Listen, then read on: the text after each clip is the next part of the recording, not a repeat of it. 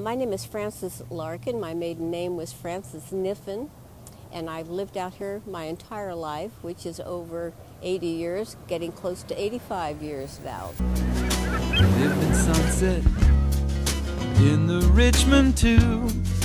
Guess I ain't that cool. This is Bruecker's. This is the grocery store that sustained everybody in the neighborhood. They had a wonderful butcher shop, and the butcher there was named Jake the Butcher, by Henry and Charlie Bruecker. They were brothers.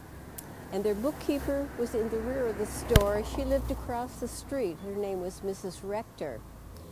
And down this little alley in the back, there were some people that raised rabbits, and they would make little fur coats for the children out here, of course for a price, which I never had one.